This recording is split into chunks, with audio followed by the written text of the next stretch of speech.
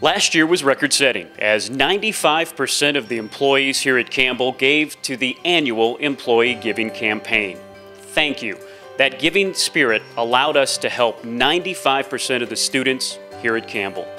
But what about the 5% we could not help? Those lost 5% are the students on the fringe. The final 5%, we had to make some very tough choices. We had to choose which students we couldn't help.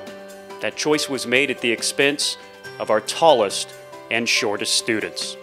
This is Trey, and this is Rebecca, part of the 5% we could not help, the short and the tall. The book I needed to finish my report was on the top shelf. I couldn't reach it, couldn't finish my report, and I got a D. A D. At 16, I had to duck through every doorway at Campbell. Sometimes I remember, and sometimes, well, I don't.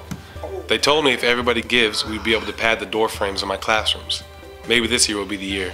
You think it's easy finding clothes that fit? I'm so self-conscious, I can't even concentrate in class anymore. My hands are enormous. You're trying to fill out test answers with a normal sized pencil, and that's even if I can get comfortable.